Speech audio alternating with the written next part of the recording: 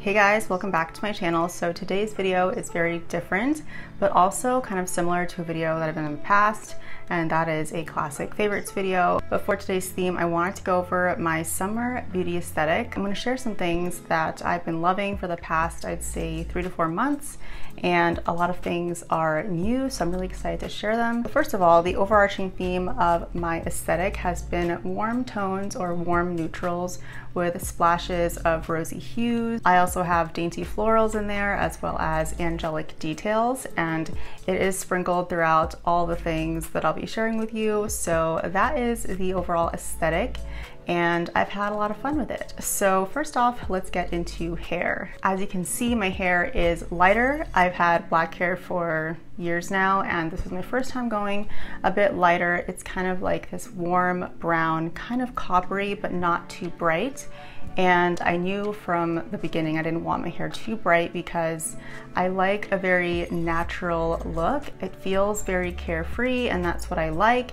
My hair is usually pulled back like this, kind of like half up, half down. I don't like having my hair all over the place. It just makes me feel too glamorous. It's not really my vibe, and I feel like having it pulled back like this, or even in a ponytail, which I have been doing. I wear my hair like that for work. This ponytail that I've been doing is loose. It doesn't look too sporty. It does feel a bit more elevated as far as ponytail goes. I do have hair accessories that I like to play with, but my hair is pretty much like this all the time because it is hot. It did get up to 90 degrees here in upstate New York, and that's not fun for me. So I really played around with having my hair down yet up, carefree. I definitely was into oils for the ends of my hair for restyling. It was very unfussy. Is that a word? I'm not sure. And as far as my bangs, I am growing them out as of now, but I do like having them. And for me, I always part my hair down the side now. I don't do middle part. Those days are over. So for makeup, I was pretty much foundation free all summer. I have been for almost a year. I hardly wear foundation. I feel like I've worn it maybe 2-3 times over the past year, and that is, I feel like, a privilege, and I can't believe I'm even saying this because I struggled with acne for a long time, and I never thought that my skin would ever get to the stage, so I'm really excited about that. And for the eyes, I was really into, again, rosy hues, pinks, and even reds, which I don't really associate with summer. So the 3 eyeshadow palettes I have here are the Huda Beauty Desert Dusk palette, and this color story is just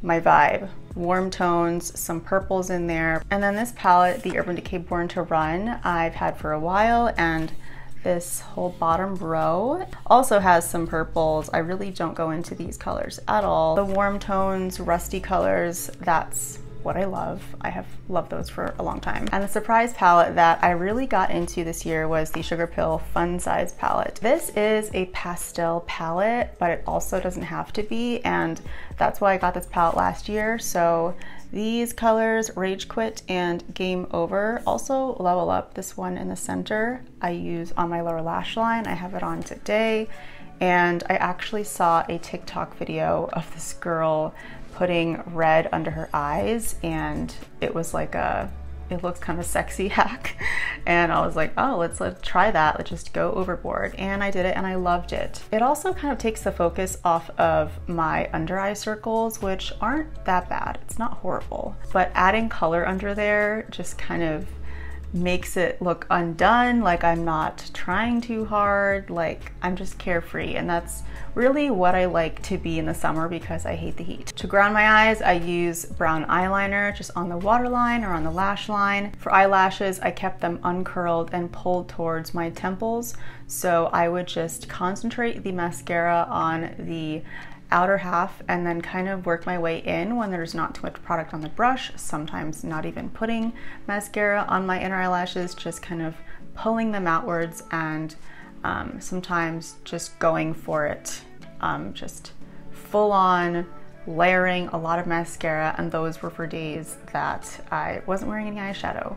So yeah, 2 kind of completely different looks, both kind of remind me of anime, like going for big doll lashes and then kind of wisping them so you look swept away. I don't know what to say. For the cheeks, I really got into the rosy hues like I'm wearing right now. Today I'm wearing Milani's cream blush. Love this color. It's 110 Nude Kiss, and this color is just perfect. I think it's not too bright.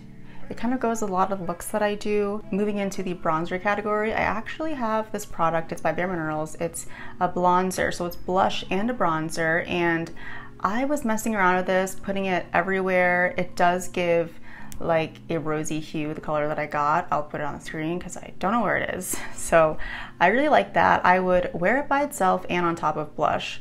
And I think it's a fun product if you're into shimmery things. I think it's really pretty on the eyes as well.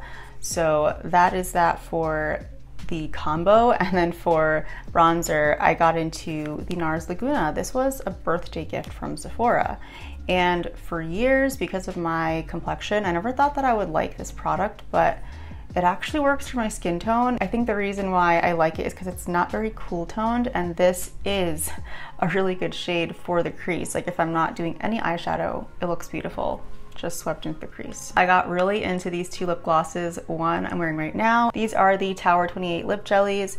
I have the shades Cashew and Coconut. This pink one I first got, and then I ended up getting Cashew because it has more of a brown tone. So if you haven't tried these glosses, they feel so good. Very fuss-free. Again, like they last for a while, they're not sticky, and the price is pretty good, and I just love the packaging. Very minimal, applicator is nice, just love these. Now we're going to move on to nails, which is really exciting. I actually found a color that is the perfect, I'd say like nude for my nails. I'm wearing it right now. I actually painted over my gel nails because my nails were not going with my beauty aesthetic. It was a wild card. So I painted over them, and as you can see, it kind of looks like it would be a nice nude lipstick. And this is the shade Dulce de Leche by OPI. And this is so gorgeous. I feel like this will look good on so many skin tones. If you're darker than me, lighter than me, just Google some photos. It's just beautiful. It's not too peachy, it's not too pink, it's not too brown, like it's just in the middle. Once it starts to wear off or grow out, it's not really obvious. Again, very fuss-free. I really got into gel nails, and this was not even my doing. I was given a set of like 18 nail polishes from someone that I see at work, and they are the Gelin Gel Polish collection, and they're from Amazon. These three shades were my go-tos. So this first one is a light peach, and then the next shade up is definitely more of a brown. And then going up from that even darker is this kind of terracotta color. So these three colors definitely look great. They go with everything. I feel like these are nice lip colors. That's really a theme that I've been finding. I love things that look like lipstick shades. The next realm of beauty that I don't really talk about too often is fragrance, and that's because I have a difficult time with fragrances. I don't really like purchasing them because they cost a lot of money, and I actually have purchased a fragrance in the past, like a couple years ago, and all of a sudden, a year later, I could not wear it. I would just get sick, and that was Burberry Her. So after that, I was kind of scared to purchase fragrances. But I did find one thanks to a friend. I was at her house and she had ordered these Pacifica fragrances. This one is Dream Moon. I love patchouli. So the notes are pink rose, patchouli, and sandalwood. And all together they create a very sweet and creamy and gourmand-like quality to it. And gourmand was something that I didn't really know much about until I started looking into fragrances a couple days ago, because I want to kind of retire this for the summer and get something for the autumn, because I now associate this with summer and being kind of bright and sweet and fresh, but it's not a fresh scent, if you know what I mean. Like, it's not at all that. This is also a dupe for Ariana Grande's Cloud, but like I said, I don't like spending a lot of money on fragrances, and this is around $22, so love that. So back to the gourmand. If you don't know what that is, it's a very edible scent, like vanilla, almond, chocolate, and that's definitely a theme with scents that I like. I do want to try something different, but there is one fragrance that I'm hoping to purchase, which I've actually had before. So I'll share that when I do my autumn aesthetic. Very excited about that because it's my favorite season. Now we're moving on to things that I am really excited about. I mean, I'm excited throughout this whole video, but like very excited about because it's stuff that I don't really share too often. I got really into small, understated details, I'd say, because I like a lot of quirky little details. For instance, these hair clips. They're flowers, fake pearls, and it came in a pack of 3. Found them at Target on clearance for like $5. And I used to stay away from pearls, but these were in a shape. It also reminds me of Sailor Moon when she is in her almost final form, Super S, and she has these feather hair clips. And it just gives me, again, like an angelic, like celestial type of vibe. And the next thing that is also very like celestial is this necklace. This was a gift from my husband, and the main pendant is a sun with an opal in it, and then there are tiny little moons and stars, and I just layered it with these necklaces that I've had forever, and they are real gold, so I don't take them off unless I'm diffusing my hair. They may get too hot, or this snake one may get too hot. So again, like fuss free. I love having gold jewelry that I don't take off, and this is a first for me. And for my earrings, I did pierce my second hole, and the first one, I've been wearing these so much, just a small gold hoop. I used to avoid gold hoops, but this actually, you know, has a clasp in the back, so it's not open. My hair doesn't get caught, a mask doesn't get caught. This first accessory is a pair of sunglasses, and they are from Target. They were around $20. They're polarized. I don't know if they still have them, but these are like the same color as my skin, my hair. They are just non-threatening to any look that I put together and offer a lot of coverage. They're comfortable, they don't get caught in my hair, which is a deal, a big deal with curly hair. So no resters. My other pair are Ray-Bans with resters. So for a fuss-free life, not worrying about the sunglasses, this was the pair. And even the lenses are very warm, so underneath a very cloudy, overcast sky, very bright, it just makes everything look warm, kind of like autumn, and it was just such a nice sensory experience, I should say. For shoes all summer, I was very repetitive with my shoe choice because my feet were hurting a lot. I was very busy at work. I'm on my feet a lot. So my Adidas Sleek sneakers were a go-to of mine with little gold details. Still love those sneakers, highly recommend them. And I actually found these ones by Cole Haan at TJ Maxx. It's kind of the same color as my skin, which I feel like isn't easy to find. So I really appreciated this color, and also the amount of support it has over the top of the foot. 3 little gold studs and this thick strap across the front, and it's very comfortable. Cole Haan is not the trendiest brand out there. It's very, I feel like, adult. That's just what I call it. Yeah, very comfy. I can't wear sandals that are very thin. They need to have some type of support. And I think the braided detail also goes with kind of the whole angelic theme that I was talking about earlier, because when I think of like Greek gods and like togas, it's usually paired with like a gladiator type sandal, which was very popular years ago, but I had to retire my gladiator sandals because I felt so out of style. I hardly wore them last year, and I was so excited to find kind of an in-between. I have to give an honorable mention to this shirt because I almost wore it in this video, but decided not to. So this shirt is by Wilfred Free. It has the tassels in the front, the tie front with the bows. Again, very cute.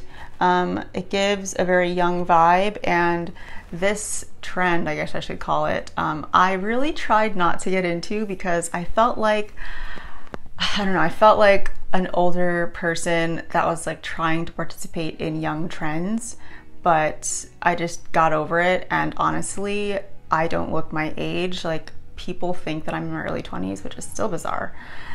So I decided to just try it out. And I think the fact that I got this in this color really helped me embrace pink. I want to touch on the color pink really quick because this has been quite a journey for me. I would avoid pink for years because it was just too, I'd say, feminine, and for a long time my aesthetic was kind of dark and I don't want to say grungy, but leaning towards that.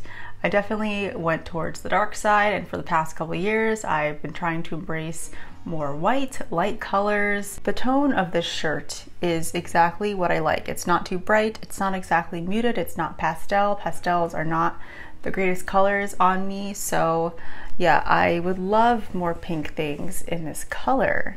Just saying. Trying to not go back to Aritzia, see what else they have in that color.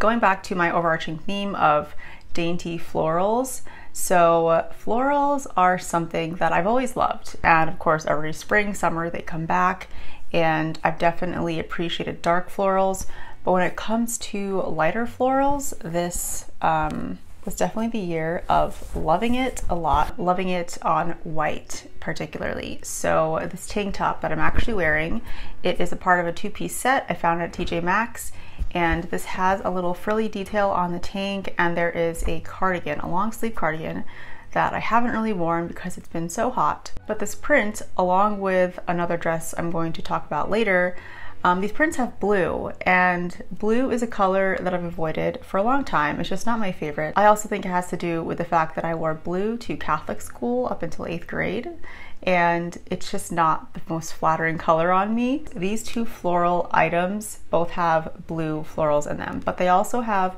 warm tones like pinks and yellows and of course green. So I was happy that I was able to appreciate blue in an understated and dainty way, just sprinkled throughout these patterns. And moving on to the dress that I wore to a wedding back in May, this dress was a very big deal. I loved it so much. It actually reminds me of my home decor, and particularly in our last place. So our couch was a light blue. I regretted it, so I decided to use both cool and warm tones, and it became really cohesive. I love this whole new realm of florals that I found on top of white. This past year, I definitely tried to incorporate more breathable fabrics like linens or linen blends. This shirt is one example. I found this at Zara, and it has these really fun frilly details. I love kind of frills or gatherings in clothes. I think it adds like an extra charm, an extra roundness. I feel like I'm cosplaying, but it's understated. Like I could be, but also not if I paired it with the right things. And with the right things means dainty accessories and things that are understated. So from the outside, it looks like a regular shirt, but to me, paired with my little accessories and maybe a fun bag and little lace-up details, this outfit in particular, I'll put it right here, it's so fun. I wore that to a seafood place, and it just made me feel like I was a part of the theme, like I was a pirate at this seafood place. But it was all for myself, and I think that is the fun part of like getting clothes that you resonate with that are still like stylish and like fresh and fun. I have a skirt also in this kind of fabric, and it's a floral pattern, very summery, but I think it'll transition well into the autumn. The last realm of clothing and accessories are my bags, and I have two complete opposites, which I love. I love that I can show you guys two things that really excite me and in different ways. So the first bag is this orange one. It looks very bright. It's not as bright as it is on camera. It's by Coach, and I actually got this at Goodwill for $25. And it's a top handle, but also has a long strap. This, I believe, is a part of the Coach signature collection, and Coach is actually the first like mid-range bag brand that I fell in love with. I love this collection because it has the horse and buggy.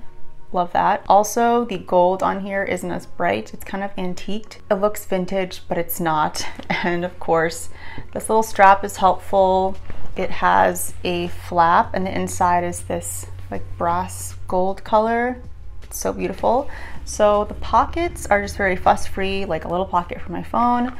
Holds a lot of stuff, and of course, a very convenient little snap magnetic closure. This was such a find. Never thought that I would own an orange purse, but I love orange. So when I found this, I was just God, so obsessed. This is my main casual bag that I use. And the last item that has been a part of my beauty aesthetic is this bag.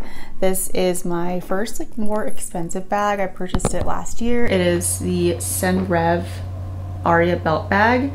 Almost forgot the name. I have the gold chain that goes with it, as well as of course the regular strap. But this chestnut brown is the perfect color, and this is actually what sparked my interest in brown in general. And I got these sandals because they kind of match but not really. Like, it's going to be very hard to find things that match exactly, but this was the closest thing that I could find without, you know, looking forever. So this bag I wore to the wedding, and if I were going out like on a date with my husband, I would wear this. And it's not an everyday bag. It's a little bit fussy because of the way it closes, but it's very pretty. This is the strap inside, and I love that it's small. It goes with many things, and with a simple outfit, this bag definitely will dress up the look. I don't wear it often enough because I am more carefree. That is the one thing that I will say about this bag. I think now that I have like Apple Pay on my watch, I will be more likely to wear this bag, because getting out my wallet and all that stuff at a register is just so convenient. Trying to like close this bag, you have stuff in it, is just not very fun. But I just wanted to mention it because it is something that is special to me, and I am really excited that I have it. And it's like the one thing that I know I can go to if I want to look like kind of extra fancy but still understated, because Senreve in particular is a luxury-ish brand. It hasn't been around for that long. And the reason why I love Senreve goes back to my whole aesthetic, which is understated, dainty, kind of structured in a way, but still kind of carefree because it's small. So I can't have too many things with me. So I think it adds to what I'm going for. So that is it for my summer beauty aesthetic. I hope you guys enjoyed this video and thought that it was insightful. I know it's the end of summer, but I want to continue to do these. This was my first one, and it was inspired by a YouTuber that I've been watching for I think a year now. Her name is Elisa. It is in a way a favorites video, which I've done before, but the way that she, you know, put together these themes, I really wanted to do that just so everything felt connected, because that really is what an aesthetic is. Like, everything is connected in a way, and I think it's really fun, like either to look back on and see what you've collected to see if they all relate to each other, or if you're going to move forward and you plan on purchasing things and you want everything to go together. So that's why I think it's so helpful. I'll actually leave a link to her video down below because it is quite different from mine, and I think it's really fun. And doing this kind of video, was very long form video, was very different. I hope you enjoyed it. Thank you so much for watching. I hope you will subscribe if you are new, and I'll see you guys in the next video. Bye.